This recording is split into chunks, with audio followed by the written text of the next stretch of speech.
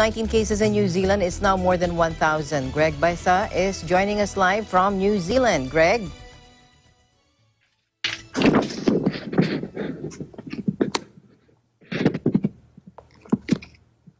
Hello, Greg. Good day, Alma, and to all our televiewers all over the world. Good evening over there.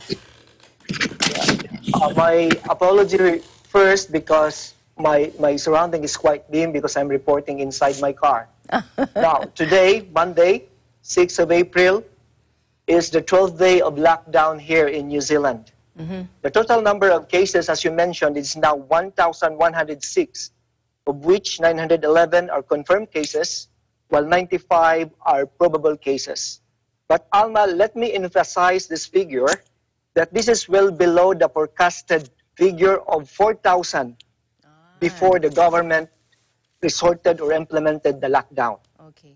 As of today, there are 67 new cases, which are lesser than those being recorded over the past 24 hours, which is a sign of the leveling off of the spreading of the virus, which suggests that the lockdown is working.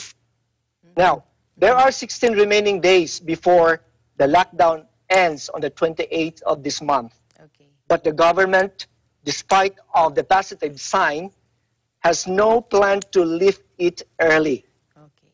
In deciding on whether to extend the lockdown or lowering down the alert level, for example, from alert level number 4 to number 3, the government will be assessing the situation using 3 early indicators. First, the number of new cases, whether it is increasing or decreasing compared to the past recorded cases in the past few days.